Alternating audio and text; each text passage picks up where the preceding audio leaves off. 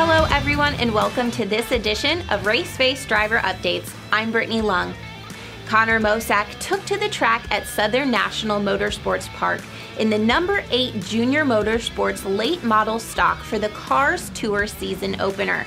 He qualified 5th and battled in the top 10 for the majority of the race.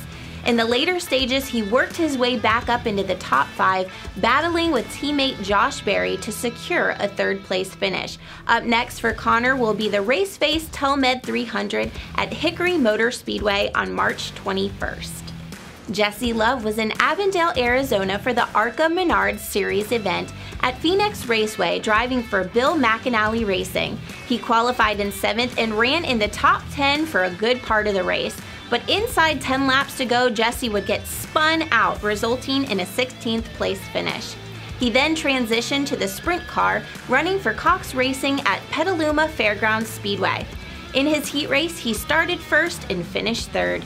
He then went on to the B main, where he started 5th and finished in 7th, unfortunately not making the A main.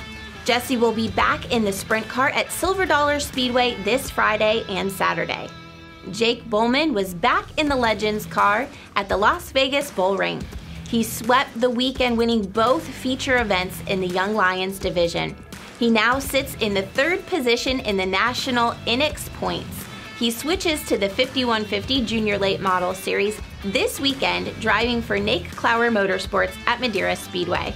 Drivers who were not in action this week but will see the racetrack next week include Nate Clower Motorsports drivers Cassidy Hines in the number 88 5150 Junior Late Model. Grant Thompson will also see action at Madera in his number 54 5150 Junior Late Model. Joey East will also run at Madera Speedway in the Nut Up Pro Late Model Series in the number 88. Brody Moore will make his debut in the number 78 Junior Late Model for Charlie Wilson Motorsports. Caden Honeycutt will be back in his sports mod at Cotton Bowl Speedway.